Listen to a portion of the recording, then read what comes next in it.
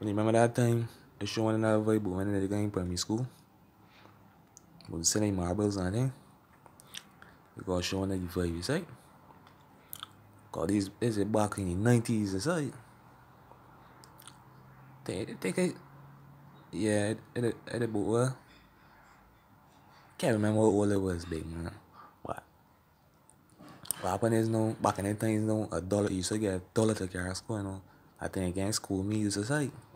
Big man, $1 enough back in the times, you know.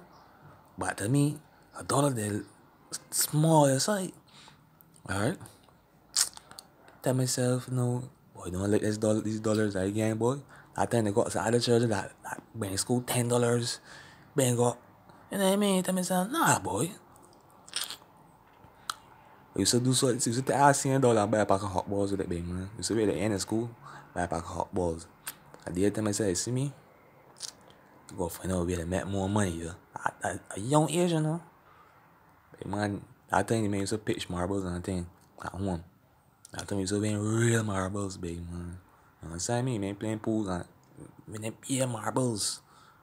I told me got real marbles. Every minute my mother used to go and buy marbles for me so they so get the epiphany so I tell myself, yo, you see me?